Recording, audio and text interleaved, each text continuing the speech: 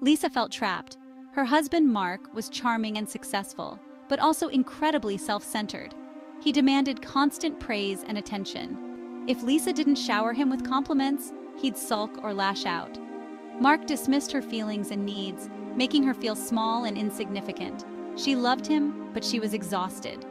Lisa's story is sadly not unique. Millions struggle in relationships with narcissists, often feeling drained and emotionally abused. Did you know that studies suggest up to 6% of the population might have narcissistic personality disorder? That's a lot of people. This means chances are you know or have even been involved with a narcissist. It's important to understand this personality disorder to protect yourself and build healthy relationships. In the next section, we'll dive into what narcissism really is. Narcissism exists on a spectrum. We all have some narcissistic traits. It's normal to enjoy compliments or want to be the best. But when these traits become extreme and impact someone's life negatively, it crosses into narcissistic personality disorder territory. Narcissists have a grandiose sense of self-importance. They crave admiration and lack empathy for others. They might exaggerate their achievements, demand special treatment, or get enraged when criticized. Their need for admiration often stems from deep-seated insecurity and low self-esteem. They use others to validate their worth, leaving a trail of emotional wreckage in their wake. Dealing with a narcissist can be challenging. They often manipulate situations to their advantage and are masters of gaslighting, making you question your own reality. Understanding their tactics is crucial to navigating these relationships. Recognizing narcissistic traits is the first step to protecting yourself.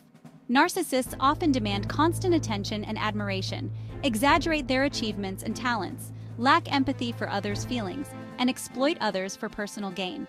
They have a sense of entitlement and deserve special treatment. They are also overly sensitive to criticism and react with anger or denial, envious of others and believe others are envious of them, arrogant and dismissive of those they deem inferior, and preoccupied with fantasies of success, power, beauty, or ideal love. If you notice several of these signs in someone you know, they might be a narcissist. Remember, it's not your job to diagnose them, but recognizing these red flags can help you set boundaries and protect your well-being. Narcissists are skilled manipulators. They use various tactics to control others and get what they want. One common tactic is gaslighting, where they twist your words or deny your reality, making you doubt your sanity. They might also use love bombing, showering you with affection and attention in the beginning, only to withdraw it later as a form of control. Another tactic is triangulation, where they bring a third person into the equation to create drama and insecurity. They might compare you unfavorably to others or use the third person to make you jealous. Understanding these tactics can help you see through their manipulations and avoid getting caught in their web. Communication breakdown. Talking to a brick wall.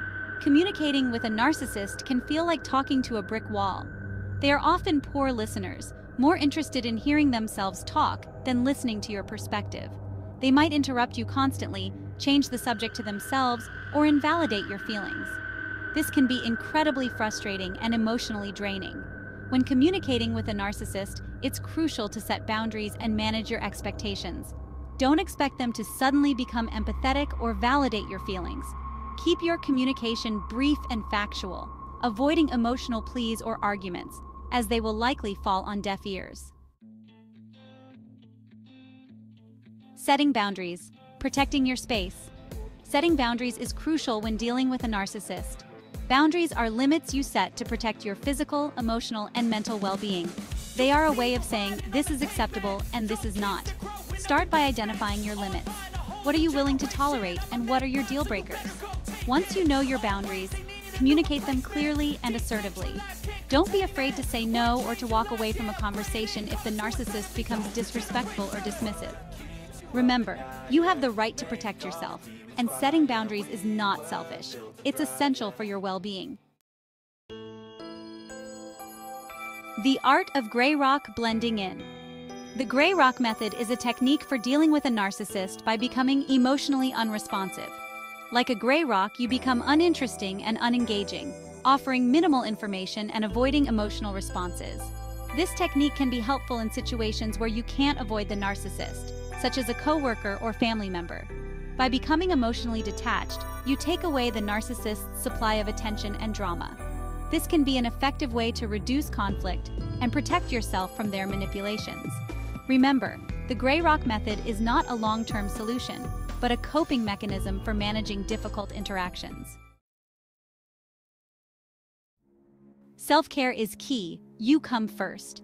Dealing with a narcissist can be emotionally exhausting. That's why self-care is paramount. Make time for activities that bring you joy and help you recharge. Whether it's reading, taking a bath, spending time in nature, or pursuing a hobby, prioritize your well-being. Remember, you can't pour from an empty cup. Taking care of yourself physically, emotionally, and mentally will give you the strength and resilience to navigate the challenges of dealing with a narcissist. When all else fails, walking away. Sometimes the healthiest choice is to walk away from the relationship. This can be a difficult decision, especially if you have invested a lot of time and energy into the relationship. However, if the narcissist is unwilling to change their behavior and the relationship is causing you significant pain, it might be time to prioritize your well-being and walk away. Remember, you deserve to be in a healthy, loving, and supportive relationship. Don't be afraid to put yourself first and choose your happiness. Share your story. Have you met a narcissist? Do you have experiences with narcissistic personalities? How have you navigated those relationships? Share your thoughts and experiences in the comments below, and let's continue the conversation. Your insights might help someone else who's struggling.